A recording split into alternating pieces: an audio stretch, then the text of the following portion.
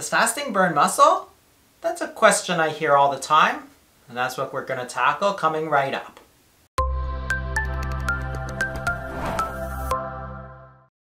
Before we talk about what Carey Crews does, let's talk about the science behind his success. It's important to understand what causes muscles to grow or shrink. So, we all know how this works. Muscles grow because you put stress on them. So if you lift something very heavy, what happens is that you create micro tears in your muscles, and when you rest them, your muscles rebuild so that they're better able to handle that stress. So when you lift heavy things, you get stronger. And you get weaker because you don't lift heavy things. So for example, if you have an astronaut who goes up in space, all of a sudden they don't have the force of gravity and their muscles don't need to oppose that force, and they very, very quickly lose muscle. Same thing happens if you were to rest in bed for a week. You'd lose a lot of muscles. So your muscles grow or shrink depending on how much stress you put on them, and it really has nothing to do with what you eat. If you are in a situation where you have adequate nutrition, and that means a body fat percentage more than about 4%, which is very, very, very little, then you're not in a situation where you need to use your muscles for fuel. Your body stores energy, that is calories, in two different ways. It stores it as sugar and it stores it as body fat. So when you need to use those calories, then you'll take it out of your stores of sugar or your stores of body fat and not your protein. It would be very silly for us to design our body so that we store energy as sugar and fat, but when we need it, we just burn muscle. It doesn't make sense, and that's not what the body does. So eating more protein or eating more doesn't necessarily build muscle, and eating less doesn't necessarily burn muscle. Let's look at what the studies show.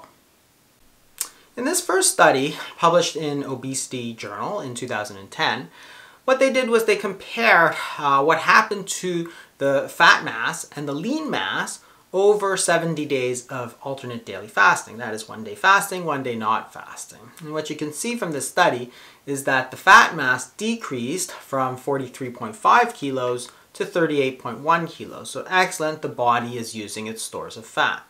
If you look at the fat-free mass, which is the lean mass, which includes muscle but isn't just the muscle, it went from 51.4 kilos to 51.9 kilos. In other words, the lean mass, which includes the muscle, did not go down. In fact, if anything, it went up. This more recent study in 2016 compared two groups, one with chronic calorie restriction, marked as CR, and one with alternate daily fasting. And once again, you can see that in both groups they lost weight. If you compare the lean mass in terms of percentage, because as you lose fat, your lean mass percentage goes up, you can see that calorie restriction increased lean mass as a percentage of total body mass by 0.5%, but the fasting strategy increased it by 2.2%, meaning that the fasting strategy, while they were equal in terms of weight loss overall, was about 4 times better at preserving the lean mass. Which hormone is most important for growth? Well, the name says it all, growth hormone. So this is a hormone that is secreted by the pituitary gland. It peaks in puberty when most people are growing there most rapidly, and then declines over time.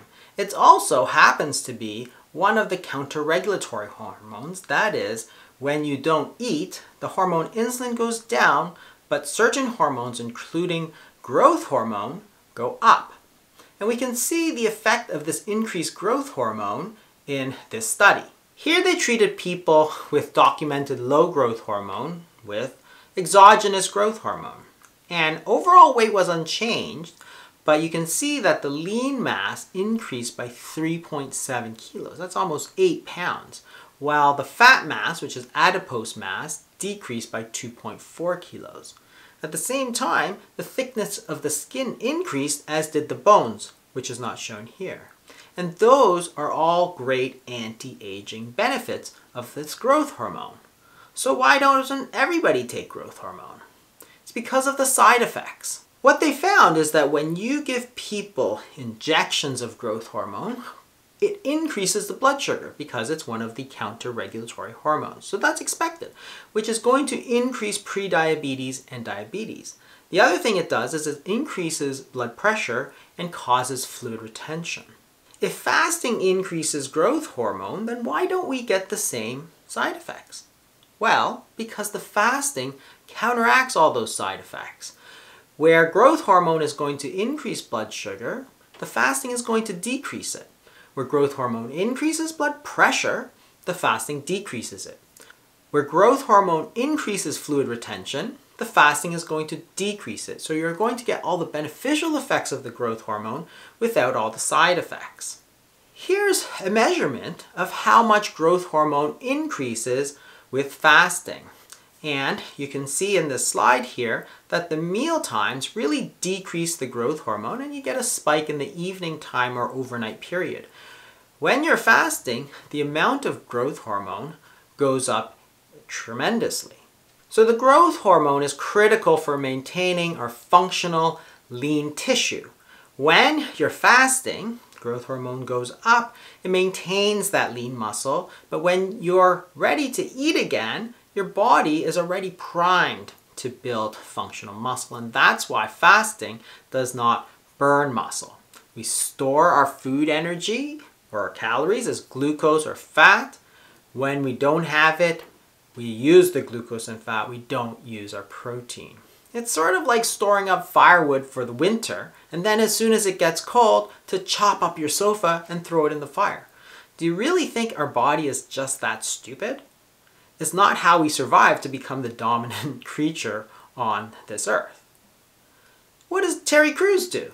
Terry Crews has been noted in many interviews to incorporate fasting every day as part of his overall regimen. He typically uses a 16-8 schedule. That's a 16-hour period of fast, and then he'll often work out fasted and then eat for those 8 hours. Why does this make sense? Well, remember, during fasting, insulin's going down, you're drawing on your stores of energy, including body fat, and then you're increasing your counter-regulatory hormones, which includes your sympathetic tone or noradrenaline, as well as growth hormone. So, if you're increasing your noradrenaline, you're going to be able to train harder. If you increase your growth hormone at the same time as you do with fasting, you're going to be able to recover faster. So train harder, recover faster, and get all the anti-aging benefits without all of the side effects. And that's the benefit of training in the fasted state. And that's why it makes sense for Terry, as well as other celebrities in Hollywood, such as Hugh Jackman, to adopt this.